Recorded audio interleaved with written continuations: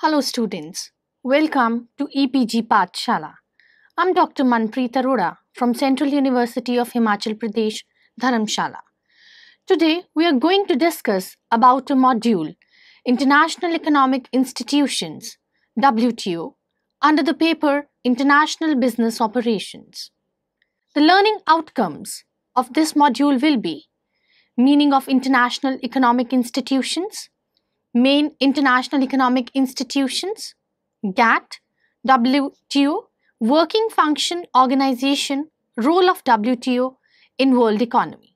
Businesses have gone beyond their national boundaries, and that's why the relevance of international business and the organizations or the institutions governing trade globally is constantly increasing. It's quite necessary to understand the meaning of international economic institutions and the international organizations which are dominating the world trade. WTO, properly known as World Trade Organization, and its contribution towards the international business is very pertinent topic towards learning about international business. WTO is one of the three biggest international organizations that formulate and coordinate world economic policies. WTO places among the most significant role in promoting the free international trade. It is, in fact, an umbrella institution that covers the agreement made during the Uruguay round, which was the preparatory platform before launching of WTO. There are certain principal international economic institutions which act as a foundation and provide structural support to the world economy. There are various international institutions which not only provide funds to the developing nations but also assist them to achieve a level of development. Major important ones are IMF, which is called the fund, World Bank, and the development banks like Asian Development Bank. The countries who have accepted to be the members of such international institutions are largely affected by the membership norms. Their economic policies and financial decisions are largely influenced by these economic international institutions. These international institutions provide funds to the member countries for several reasons and assist them timely.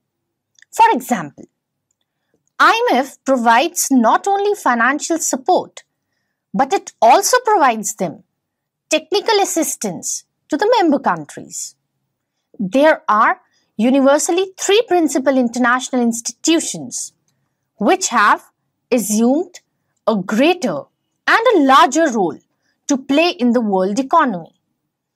All three originated in wartime planning for better economic future.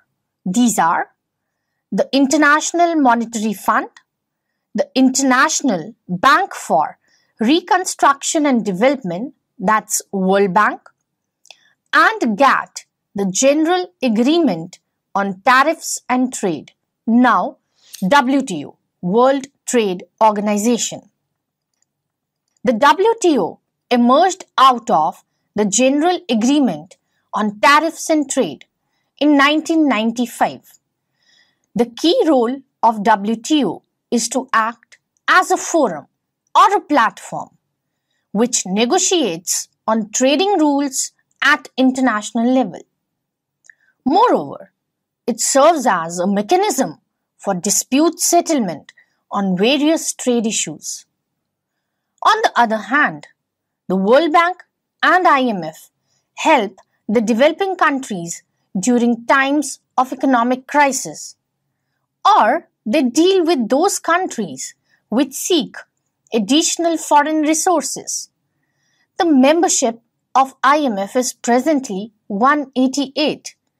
The fund works in order to ensure stability of international monetary as well as financial system. The mandate of IMF states its objectives as promoting exchange rate stability, growth of international trade, as well as helping and assisting the member countries to solve and resolve the balance of payment position. Since its establishment, IMF is working as central institution of international monetary system. With 29 countries as its members initially, it started its financial operations in 1947, which was the result of Bretton Woods Conference of Nations held in 1944. The highest body of IMF is its Board of Governors. Each member country has to appoint a governor and an alternate governor. Day-to-day decision making is done by an executive board.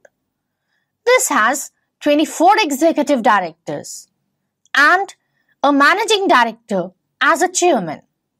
The basic purpose of IMF is to promote, foster, and encourage international cooperation by consultation as well as collaboration on international monetary issues. Its fundamental objective is to promote and expand international trade in the world economy. By contributing to boost international trade, it helps to encourage high levels of employment opportunities in the member countries.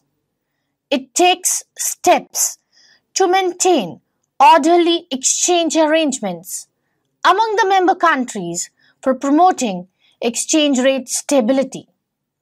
IMF also helps to eliminate all those foreign exchange restrictions in the international markets which hamper the international trade. The prime function of IMF is to lend to its member countries at the time of crisis. If the member countries suffer balance of payment problems, then IMF provides them loans so that they can restore to the equilibrium position and come out of the crisis for a balanced structural growth of their economy. The financial assistance of IMF is provided to the economies to rebuild their depleting international reserves at the time of the downfall. It also helps them to sustain out of the situations arising out of devalued currencies and contributes towards payments of the necessary imports. The loans are generally provided out of some arrangements which are the necessary stipulations or the conditions which a country must fulfill in order to get an access to the loan. The arrangement, if is approved by the executive body, the loan is disbursed in a phased manner. The financial assistance by IMF is tailored according to the need of the member countries. All those economies which are low-income economies can borrow at concessional rate of interests under the Poverty Reduction and Growth Facility. Other type of lending is done through various other schemes like standby arrangements, the extended fund facility, the supplement reserve facility, and compensatory financing facility. World Bank also originated through Bretton Woods Conference. It is the world's biggest development funding institution. It originated in 1944 as a single institution, but now it has expanded to a group of 5 development institutions, including the International Development Association, the International Finance Corporation, the Multilateral Guarantee Agency, and the International Center for the Settlement of Investment Disputes. Originally, World Bank was created as a post-war facilitator for reconstruction. The role now has extended to eradicate poverty. Reconstruction still is an important activity performed by World Bank. Poverty reduction through an inclusive and sustainable globalization is the extended goal of World Bank and its affiliates. Recently, the World Bank has set two ambitious goals to push extreme poverty to number more 3% by 2030 and to promote shared prosperity and greater equity in the developing world. The World Bank plays a pivotal role in providing financial as well as technical assistance to the developing nations throughout the world. It's a unique institution supporting development worldwide, along with aiming for reducing poverty in nations. The headquarters of World Bank is in Washington, D.C. It has around 120 offices worldwide. World Bank, through its financial assistance programs, provides support in the areas of education, health, public administration, infrastructure, sectoral development, agriculture, environmental and natural resource management. It helps the developing nations by providing low-interest loans, zero to low-interest credits, and grants to such nations. Timely, it also supports the developing nations by giving policy advices and technical assistance as well as know-how facilitation. It also contributes by providing capacity development in those nations where they serve. The World Bank works like a cooperative. Presently, there are 188 countries who have taken its membership. The Board of Governors is the ultimate policy-making body and plays a critical role in putting its missions into practice. The governors are mostly the ministers of finance or ministers of development from the member nations. They meet once a year at the annual meetings of the Board of Governors of the World Bank Group and International Monetary Fund. There is a group of 25 executive directors who work on site at the bank, and the powers of the governors are delegated to this group. The 5 largest shareholders appoint an executive director, while other member countries are represented by elected executive directors. From GATT to WTO. There was a strong desire in the economies to liberalize trade in the world economies. As a result, the General Agreement on Tariffs and Trade, GATT, was born in 1948. In the Bretton Woods Conference, the establishment of ITO, IMF, and World Bank was recommended. ITO was never ratified by the members. In place of ITO, GATT was drawn as an interim agreement to fill the gap of ITO. Until the character of ITO was ratified, thus General Agreement on Tariffs and Trade was a multilateral agreement between various nations to regulate international trade. According to its preamble, its purpose was the substantial reduction of the tariffs and other trade barriers and the elimination of preferences on a reciprocal and mutually advantageous basis. GATT was signed by 23 nations in Geneva on October 30th, 1947. It came into force on January 1st, 1948. This agreement lasted until the signature by 123 nations in Marrakesh on April 14, 1994 of the Uruguay Round Agreements, which established the World Trade Organization on January 1, 1995. The prime objective of GATT was to enlarge and expand the international trade by introducing the liberalized trade measure so as to encourage, facilitate all-round economic prosperity worldwide. Various conventions were implemented in the GATT regime, which was governed by international trade for decades. The General Agreement on Tariffs and Trade established a forum for negotiations on cutting tariffs that consequently took place during the decades through multilateral trade rounds. Moreover, the initial negotiations resulted in an agreement which helped to establish a set of basic rules and disciplines that member countries were required to follow. It also devised a forum for dispute resolution if countries deviated from the established rules.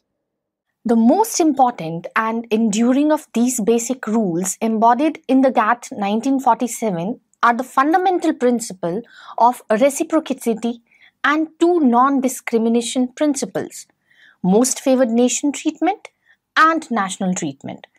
GATT held a total of 9 rounds.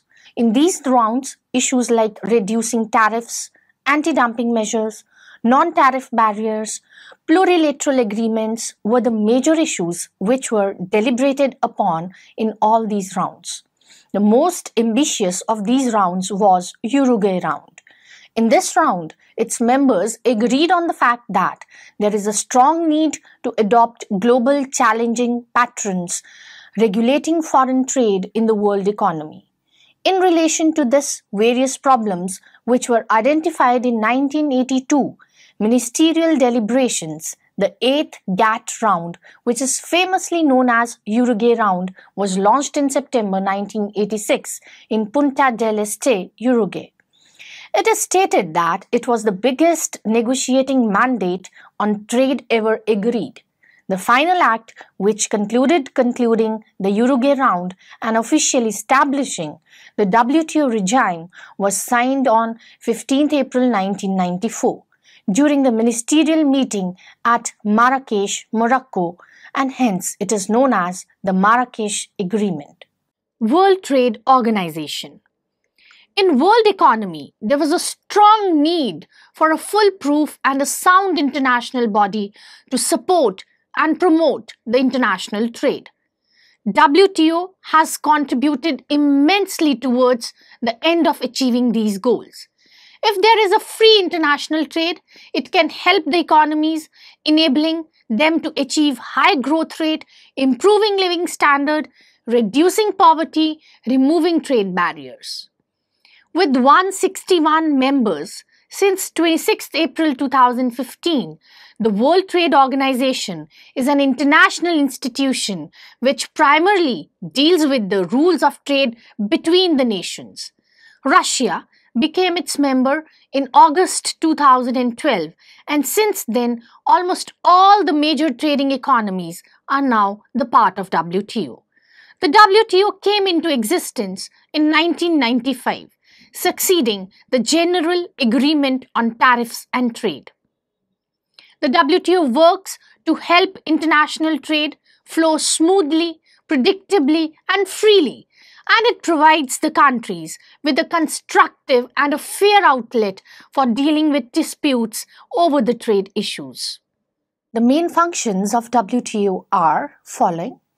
Its main function is administering WTO trade agreements. It is a forum for trade negotiations in the world economy.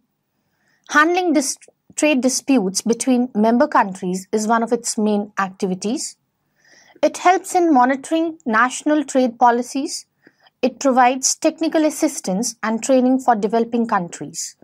It provides cooperation to other international organizations for promoting world trade. All the WTO agreements are based upon achieving 3 main objectives. First is to promote health and encourage trade flow at international level as freely as possible. The second one is to attain high level of liberalization on global forefront in international trade through negotiations between major economies. The third one is to devise a system or a dispute settlement body which works on transparent and impartial means promoting international trade. The agreements under WTO are based upon some fundamental principles which are non-discrimination, that is, the most favored nation treatment, encouraging healthy competition among economies, leading to free trade as well as sound and foolproof predictable policies, special and favored treatment by providing more provisions for less developed countries. Organization of WTO. All the decisions under WTO are taken by consensus by the member countries. The agreements are ratified in members' parliaments. Ministerial Conference is the highest level decision-making body of WTO. This body meets once in 2 years. Under this Ministerial Conference, there is a General Council which generally meets at Geneva many times a year. The General Council constitutes normally ambassadors and heads of delegation. This council also acts as a trade policy review body as well as a dispute settlement body. At the next level, there are some other councils which report to the General Council. These include Goods Council, Services Council, Intellectual Property Council. Let us discuss some notable points which should be remembered in regard to WTO. The WTO is as a result of negotiations, and everything the WTO does is the result of negotiations. The majority of WTO's existing workforce comes from the 1986 to 1994 negotiations called as Uruguay Round. The WTO is a rule-based, member-driven organization. All the decisions are made by member governments, and the rules are the outcome of negotiations among members. WTO is a body which has helped the countries facing trade barriers to lower the said barriers, and through negotiations they have got an access to the open markets. Under Doha Development Agenda, which was launched in 2001, it would host series of new negotiations further in future. WTO also helps to protect the consumers by supporting maintenance of trade barriers, also deciding upon circumstances. WTO agreements are the main outcomes of negotiations which are negotiated and signed by the big chunk of world's trading nations. These signed documents or contracts give the legal ground regulations for the international commerce. They are essentially contracts binding governments to keep their trading policies within the agreed limits.